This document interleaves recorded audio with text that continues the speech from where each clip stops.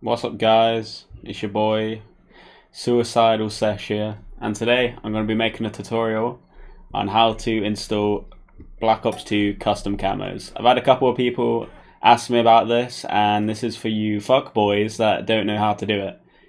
So basically, we'll first start off with locating where the Black Ops 2 folder is. So how you do this is you can go on, you just open a folder, or just go on a random folder. Let me whip it over. This is my zombies folder. So you go to your Windows or whatever your drive is, your hard drive, program files x86, it might be a bit different for you. Go down to Steam, and then Steam Apps, Common, and then your BO2 LAN folder. You can install your BO2 LAN wherever it is, but for me it's in BO2 LAN and not in the actual Black Ops 2 folder itself. Doesn't matter anyway. But yeah, anyway, you go into your BO2 LAN folder, and you'll see all this juicy stuff. So the camos are located in the data folder over here. You go into images, and then it'll be filled with a bunch of these images. It won't be these images for you. It'll be different. It'll mainly be full of these like IWI files that you don't really need, but you just keep them in there just so the game works. So how you actually first install a camo? It's very, very simple. Let's just do this one here. This swastika. Okay, so this camo right here is the sheriff sign on buried, and you got to make sure that when you install a camo on BO2 that it's a .png file and that you have the right file name. So exactly like BO1 in my BO1 tutorial, which I'll link down below, instead of using, I think it's DDS files on BO1. Instead of using them, you use a PNG file. So let's say we want to edit this camo, and the way I found this camo as well, which I'll explain now for you, but is I found this camo by using Tom IPAC. Let me just show you this real quick. This is only if you want to create camos. In the description down below, I will be linking my own little camo pack for you to look through and add stuff. It won't have a whole lot of stuff as I haven't really explored BO2 camos yet, but it will have simple stuff like a Sliquifier camo, the Pack Punch camo on like town, and like Blundergat, Acid Gat sort of camos like that, and just some other random stuff like the floor on town, just so you guys know. So anyway, we'll move on now to the iPack, which I said.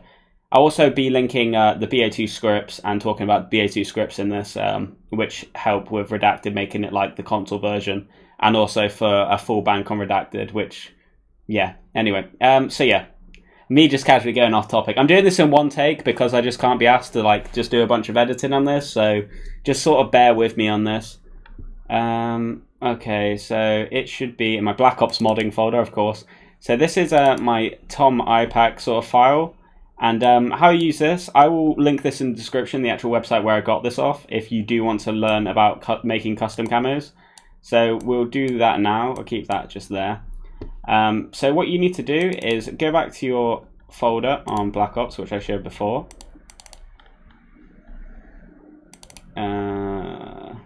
Steam Apps, Common, Black Ops 2 LAN, Data. Well, not Data. You go on to, so when you're here, you go on to Zone, and then go on to All. And then basically you have all these files here. You want to look for the iPack files. So let's just take, for instance, let's have a look. So we've got, let me go up a little bit more. You need to be looking for there it is, DLC ZM0, DLC ZM1. So these are all the DLC files for Black Ops 2 Zombies. So if we do this one here, DLC1, which I think is Dire Eyes, I might be wrong about that. Yeah, just get, oh, fuck's sake. If you just get this one and you drag it onto the application for the Black Ops 2 iPack folder here, it will open up and it will start processing your request. Once it's reached 100%, you can close this little window, and then it goes to an exported folder. You don't have to make an exported folder, it will just appear in the Tom iPack file where you installed it. And in here you can see all of the custom camos which you can use to change on zombies. So yes, basically, we'll just do a quick test, and yeah, it is Dire Eyes. Now I'm trying to think what camo I can change, because there we go, the TV test. Yeah, well, No, because that could be on a different side of the map. Okay. It's going into Blood of the Dead, Mob of the Dead. Jesus Christ, why did I say blood? That's disappointing. I need a map that I can simply just see really easily. Okay, well anyway, you get the gist. So anyway, that's how I found this buried sheriff sign. You go in here, you find find like a camo that you want to change, a texture you want to change, and it'll be a DDS file. Once you've done that, you can just take that file out. So just say, oh yeah, I want to edit this one. I tend to put them on my desktop. It makes it a lot easier. But we'll say that I've actually just removed this from the game, and yeah, we'll say that this is a DDS file even though it's PNG. But anyway, once you've done that, you need to open the file in Photoshop or any other sort of photo editing software. Should work exactly the same. But you broke boys that don't have Photoshop will have to figure that out. So we say that the buried sheriff sign. I'm just going to go on open and just get a random image from my backgrounds folder in my downloads. Say on my buried sign I want to put Michael Jackson, because, you know, why the fuck not? You just simply drag and drop Michael Jackson on there. It's just going to be really quick. I don't really care. There we go. MJ's looking sexy. And then go to File, Save As, and then you need to make sure to save it as a PNG. This is key, or else your file will not work. And so yeah, once you save it as PNG, click Save. Obviously my files exist already because it's a PNG, but obviously because it will be a DDS file, it will just save as a separate file. So you can delete a DDS file off of your desktop after it's done. Okay, that's saved. And as we can see here on the desktop, we have Michael Jackson. So we'll go back to the zombies folder in images, and you can just drag and drop it in. There we go, simple as anything. What I like to do as well after I've done that is just refresh that. I don't know if it does anything, but it seems to just add it into where it should be on the file here. Okay, so let's load BO2 now, and I'll show you that that is in the game.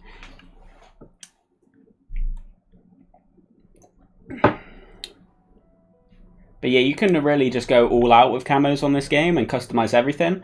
But I have found that when you install a camo and what I did before is I completely destroyed my buried, and I installed like loads of camos, and it kind of overrided the system, and it broke my game. If that does happen, try and make a new BO2 LAN folder and drag and drop your Steam BO2 once you've verified the integrity of the files, if you are getting the unhandled exception error when you open redacted. So anyway, we'll load this cutscene. But yeah, if you do have any problems with the whole unhandled exception thing, just message me and I'll try to help. I'm very lazy with messaging because to be fair, I'm fairly busy, and you know, I can't really be asked to help people in zombies. But you know, I'm making this video for you boys. Okay, let's skip this shit. I'm gonna play a bit of mouse and keyboard as well. Also, big up TZT, you know, TZD clan. We out here. Okay.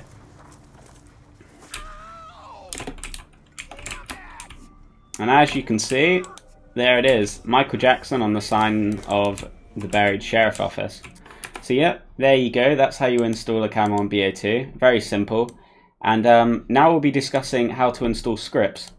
So scripts are basically just things that work in the game, and you can run these scripts. These scripts are such as like the 159 trap, which fixes the 159 trap fix, which can be used on Mob of the Dead and also Buried, which basically makes the zombies' health have a cap rather than going higher, as traps on PC don't kill on the Steam version of the game past 159. I'll be linking all the scripts down below with the actual camo folder as well. And you'll be able to get the bank patch on that, which gives you a full bank and also a AN in the fridge. That was for diarized spinning, speed running. And you'll also be able to get the redacted 159 patch and the backward speed. So I'll just show you them now. So these are my BO2 scripts. This is what it'll be like when you open it in my texture folder, my you know, BO2 folder, which I'll be putting in the description. But we've got bank and we've got diarize. I won't include the bank one. That's a very default sort of patch. So what you'll do with this is you go into data and then you go into scripts. I've already got my backward speed in here and my redacted one that fixes the 159 patch thingy. So yeah, I guess you install that when you first get your redacted. So yeah, for the diarise thing, just move it in here.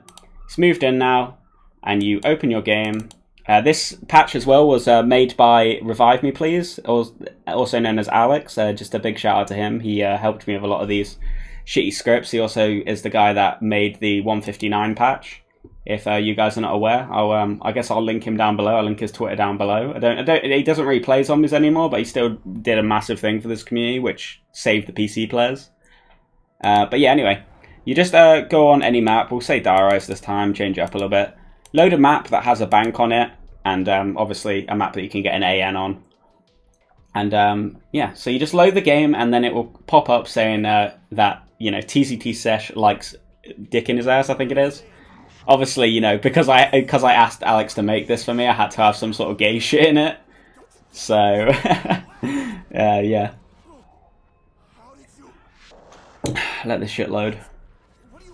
Honestly, it's really simple, this whole, like, scripts thing and this camo thing. It's like, it's probably more simple than BO1. Well, BO1's simple as it is once you get your head around it. Like, it's not that bad.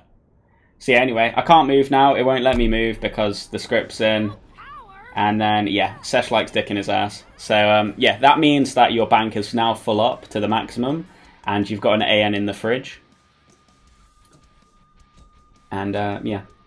So anyway, I'll just quickly close this, force close that. There we go. And then once you've done that, you can just drag and drop the diarise folder out, and it'll go back into your scripts folder, or wherever you're keeping it. And then you've just got these two in there. Now your game will start up as normal, and you'll be able to play a game. So yeah, I think that's basically it. How to install a custom camo, how to do the scripts on BO2. Yeah, I think that's it. Anyway, guys, thanks for watching. I'll be leaving the links down to the Tom iPack website down below so you can download it. And I will also be leaving a link for Revive Me Please, and also a link to the actual folder which will contain the scripts, textures, and I guess I can include the iPack in. I haven't actually made this folder yet. I'm just going to do it now because it'll take like 2 seconds. Might as well help you guys out. And yeah, thank you for watching. Goodbye.